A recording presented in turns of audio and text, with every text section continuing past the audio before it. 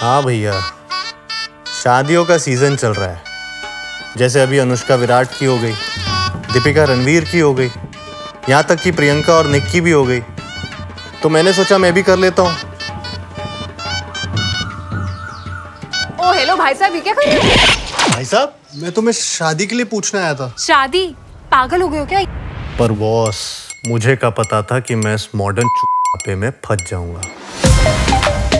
एक काम करते हैं, हमें ना लिव इन करना चाहिए। ये बात कहाँ से आ गई शादी के बीच में? जे शादी के बीच में नहीं, शादी से पहले आता है। हमें भी ट्राई करना चाहिए ना, आजकल तो सब लोग कर रहे हैं। होटल में रहना लिव इन रिलेशनशिप नहीं कहलाता। अगर वो करना है तो होटल बुक करा लो। नहीं, हमें वो नहीं करना। वो नहीं करना मतलब? मतलब हम वो सारी हरकतें करेंगे ना जो पति पत्नी करते हैं। तुम ना ज्यादा उछलो मत। आप शादीशुदा नहीं, आप भी ये बात किसी से ना कहो तो किसी को पता ही नहीं चलेगा। मुझे कोई दिक्कत नहीं है, एक टीका लगाना है, माला ही तो पहननी है। मैं रेडी हूँ। अजी सुनती हो? अच्छा बेटा, तुम्हारी शादी को कितना टाइम हुआ है?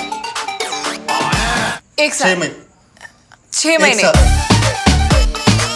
पक्का शादी क्यों करी तुझे? इतनी अच्छी लड़की है, जरा से कपड़े कम है पर शर्म नहीं तुझे सब करने से पहले? हराम खोर कुत्ते, उधर क्या देख रहा है? इधर देख, इधर। सब समझ गया मैं कि आपकी शादी नहीं हुई है और आप सबको उल्लू बना रहे हो। एक्चुअली हमारे पास प्रोटेक्शन है क्या? है ना, बहुत सारे हैं, अलग अलग वैरायटी के। Mummy strawberry. पर ये दुनिया का पहला लिव इन होगा जिसमें पूरा परिवार साथ में रहेगा। त्रिवेदी जी की बेटी ने भक्त के शादी कर ली। अरे तो शादी करी है ना, बिना शादी के तो जना रहे रहते। अगर बिना शादी के रहते तो क्या होता? तो बेटा, जमुना जी के अंदर कई सारी लाशें तैर रही होती।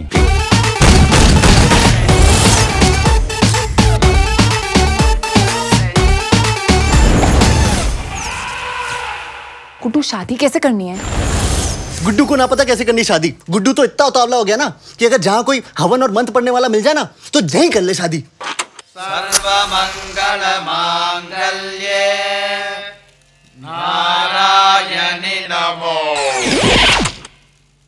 वो ना मेरे मोबाइल का डाटा खत्म हो गया।